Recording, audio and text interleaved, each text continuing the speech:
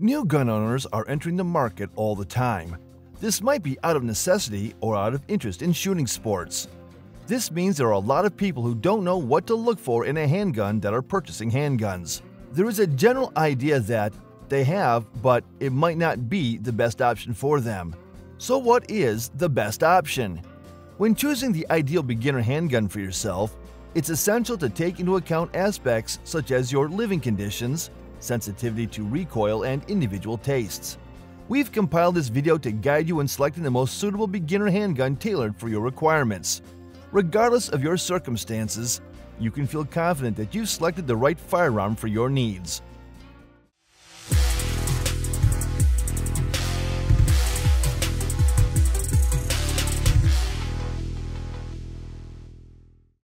Number 6. Walther PDP. For those interested in the budget set, but aren't jazzed by the Glocks and M&Ps of the world, Walther has something for you. Their Performance Duty Pistol, or PDP. Long a dark horse in the firearms world after emerging from World War II in near ruin, Walther makes some of the best guns anywhere, and the PDP gives you a lot to consider. First off, Walther pistols are revered for their triggers, and the PDP holds up to that legacy.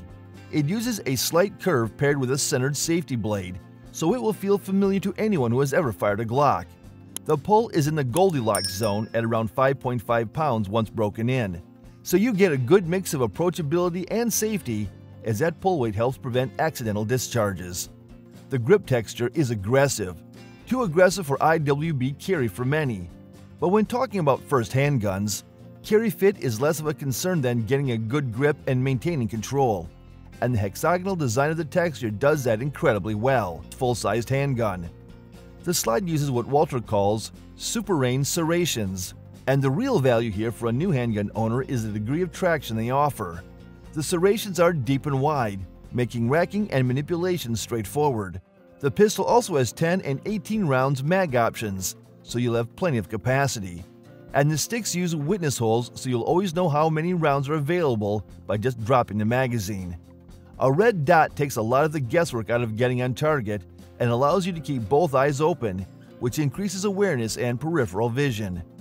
One really useful aspect of the PDP is its grip ergonomics are red dot optimized, meaning it makes using a red dot even easier for those unfamiliar with an MRD or those lacking muscle memory. Locating the dot and getting on target feels more natural with the PDP than almost any other pistol I have shot. I was surprised at what a big difference it made. Number 5. Taurus G3C.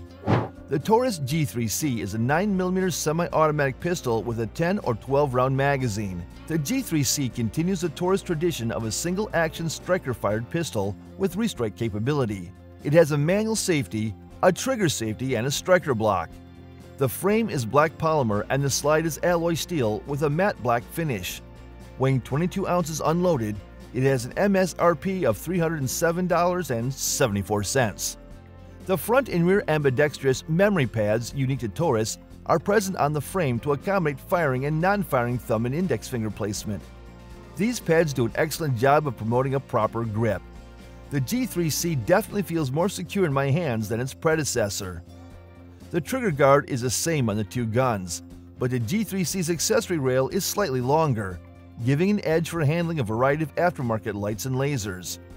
The G3C trigger has a broader, flatter face than the G2's, and it angles more forward. All Taurus striker-fired pistols have a long take-up before the break, but the trigger on the G3C is smoother and a crisper break than the G2. I measured both guns, and with an average of 5 pulls each, both guns averaged 5.1 pounds. Number 4. Glock 20. The Glock 20 is one of the beginner's handguns out there. Offering similar aftermarket support, this Gen 4 Glock comes ready out of the box. Chambered in 10mm auto, it has significantly more power than 9mm options. Since it is a Gen 4 Glock, the Glock 20 has a distinctive finger grooves on the grip.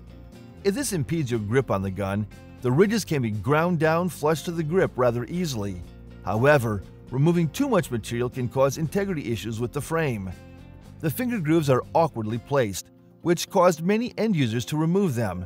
This is why Gen 5 Glocks no longer feature them. The 15+1 is impressive, seeing that it is a slightly larger cartridge, placing it on par with similar 9mm options.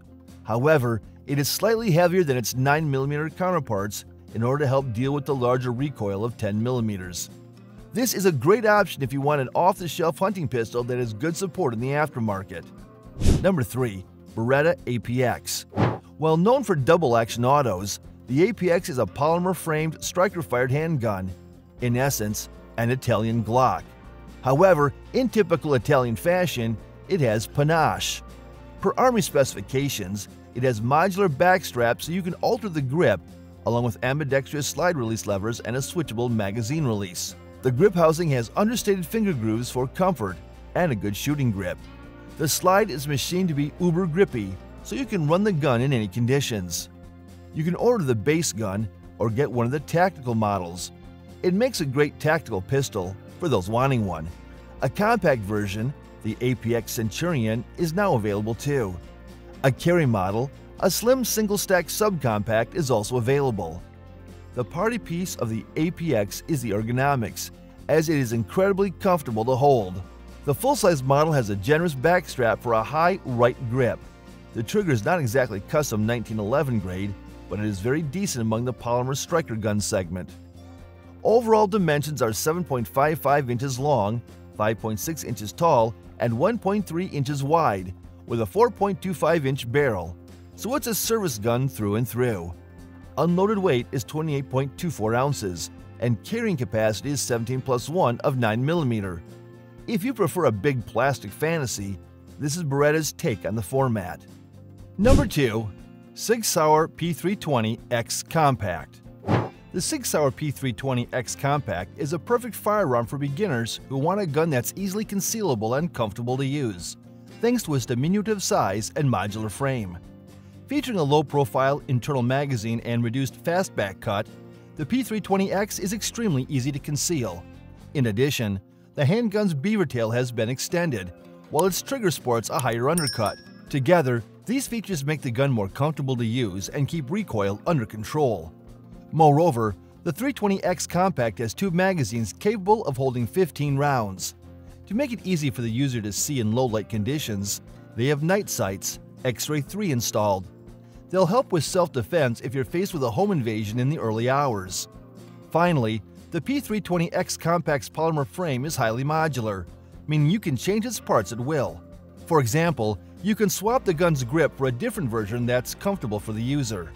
Number 1. Smith & Wesson M&P 9 M2.0. The Smith & Wesson M&P 9 2.0 is a beginner-friendly handgun with features that work together to accelerate learning. For starters, its stainless steel chassis helps reduce flex. Next, a low barrel bore axis manages recoil. Moreover, this handgun features a trigger pull weight that prevents the firearm from veering off target when fired, helping to improve the user's aim. Additionally, the trigger reset provides an audible cue that helps improve the follow-up technique of the user. It also comes with 4 interchangeable grip inserts, letting the user customize the gun's fit as needed. For better accuracy, the M&P 9 2.0 is fitted with a 1 in 10 muzzle twist at an 18-degree grip angle that makes aiming more natural. Furthermore, you can purchase the M&P 9 2.0 with or without an external thumb safety. It's suitable for ambidextrous shooters, and you can flip its magazine release button to either side. Not to mention, it comes with 2 magazines capable of holding 17 rounds, and its frame contains metal rails that dull recoil when it's fired. That concludes our rundown of top-rated beginner handguns. If you found this video informative, a thumbs up would be greatly appreciated. Which beginner handgun are you leaning towards? Share your thoughts in the comments below. Thank you for tuning in. If this video was beneficial to you, please give it a like. And to stay updated with our upcoming content, make sure to subscribe to our channel. Looking forward to seeing you in our next video. Until then, take care and see you soon.